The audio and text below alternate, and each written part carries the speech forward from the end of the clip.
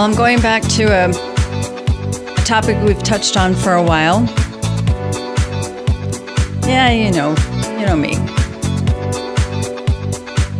You're listening to The Human Resource. My name is Pandy Pridemore, and we are coming to you from Cincinnati, Ohio, from the ICRC-TV station. This is a topic that or a conversation that I've been wanting to have with you. This is a part of a training course that I have under the HR Academy.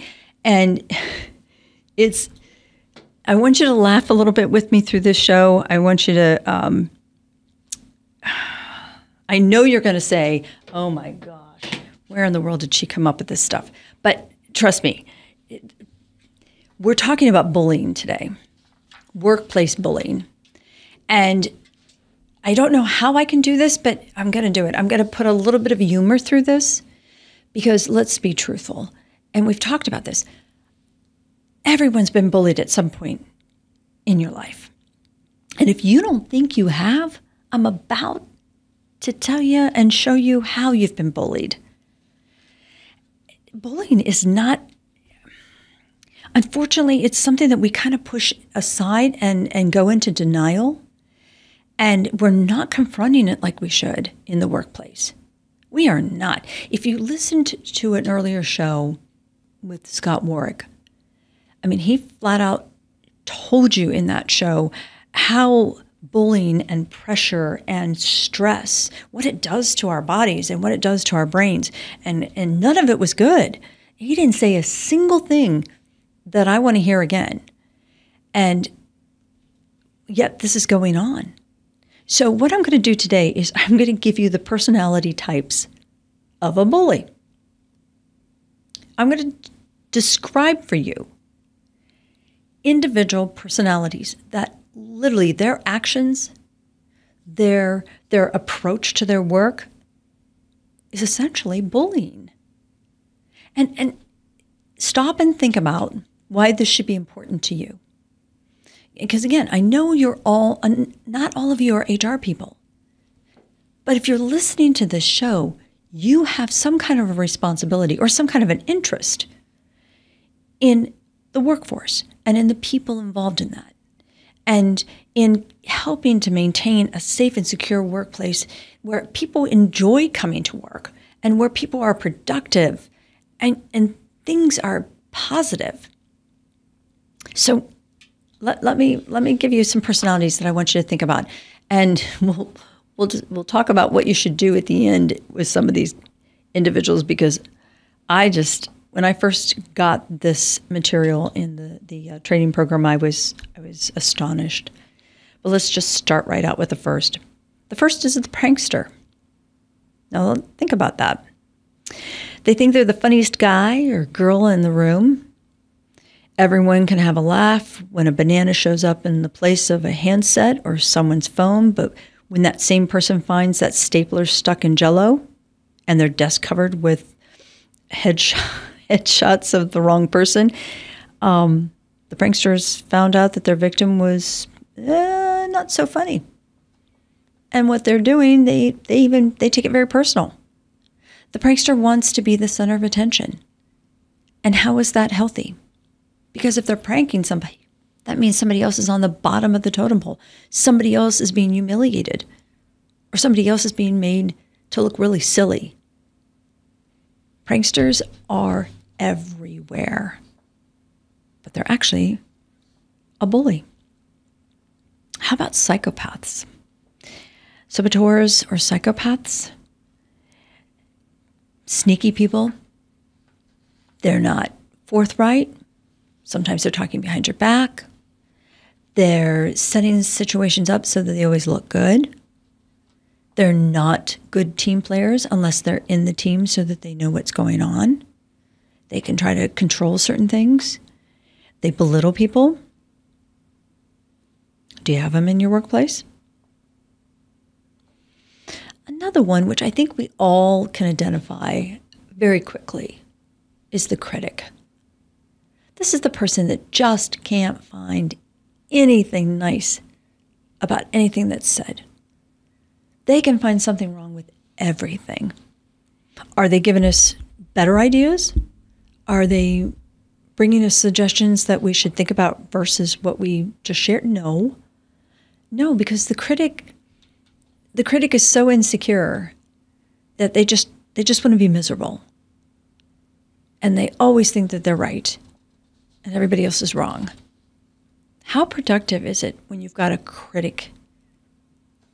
And think about your supervisors, your team leads, your management folks when I'm describing these people, because I am going to interject here a little bit. That's really, really bad. All flags should be going off. All sirens should be going off if I'm going to describe the behavior of some of your management team or your supervisors. So let's keep going. How about the cliques? You know, when we were in middle school and high school, there was always the cliques, the different, either the jocks or the popular girls, or back when I was in school, the nerdy kids. And you had some people like me who floated around to all the different groups, and I didn't really fit in anywhere or couldn't be stereotyped. But how about your workplace? Do you have some cliques there? Sometimes they're powerful, sometimes they're not, but they're always disruptive. Be careful. This is a cute one. How about the hairy eyeballs? They're the ones always glaring at you and looking you up and down, dripping with disdain and judging you. Sometimes actions speak louder than words, and just the look of this individual, it just slows everybody down. It drains you when you look at somebody and you see them. Of course, it's different if your 9-year-old child's doing it, but when you've got an adult in the workplace, no, that's bullying. Here's the one that salespeople will absolutely be able to relate to. We've all heard the term, the gatekeeper. And if it's somebody who's just trying to block calls because they don't want lots of salespeople, that's one thing. But when you've got somebody in your office who absolutely will not allow knowledge to pass or individuals to get to solutions or resources that they need, they purposely exclude others from social events like lunches or happy hours. Their targets never quite feel like they fit in.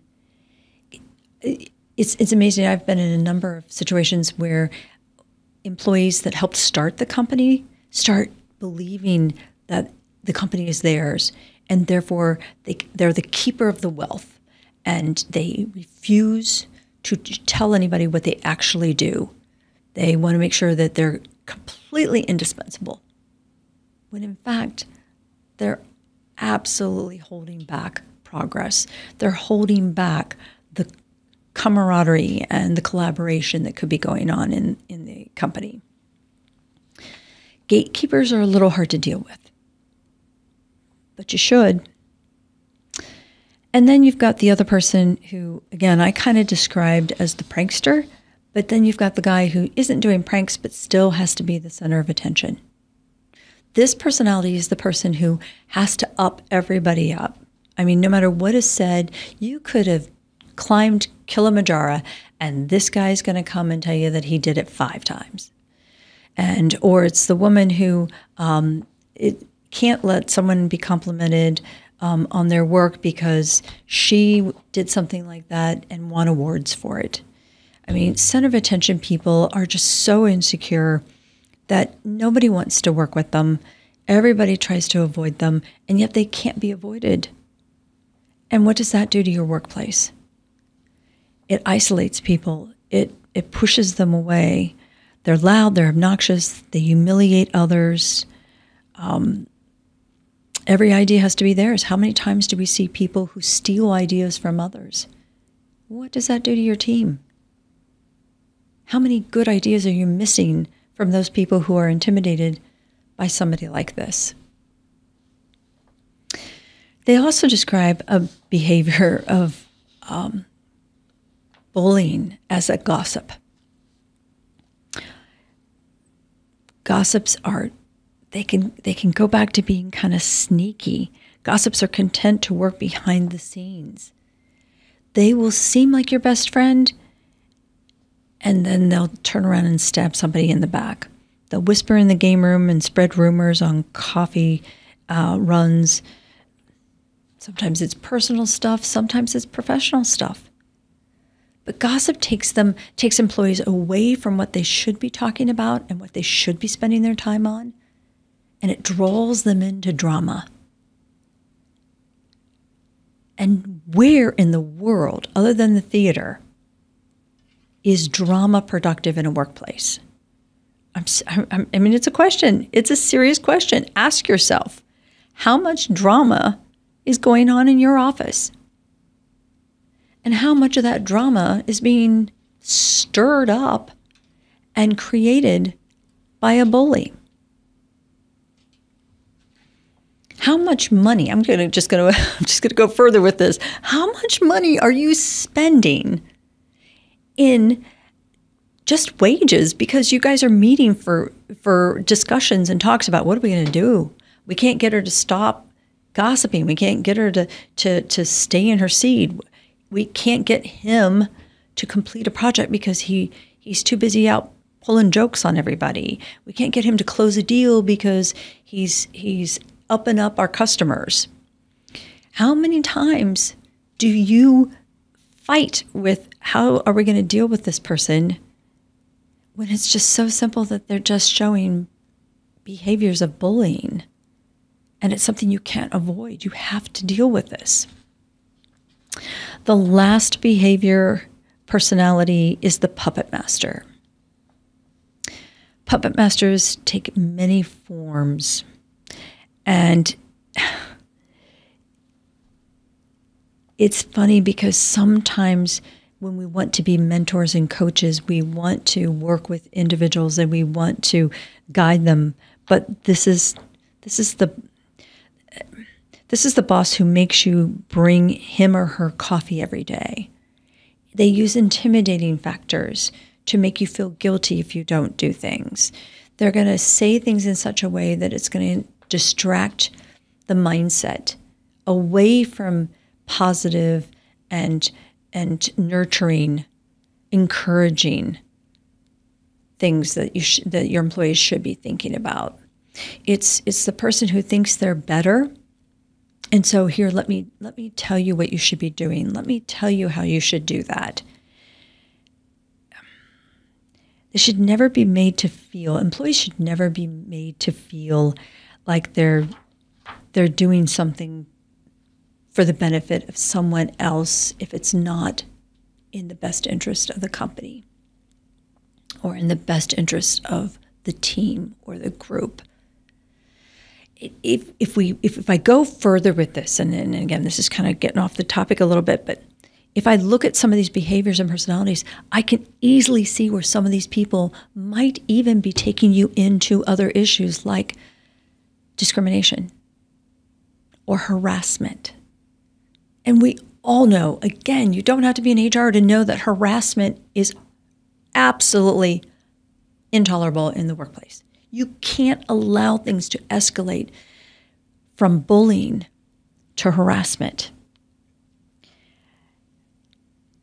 10 different personalities of bullying and so much damage that they can, just havoc they can wreak and bring to your workforce. Is this something you can ignore?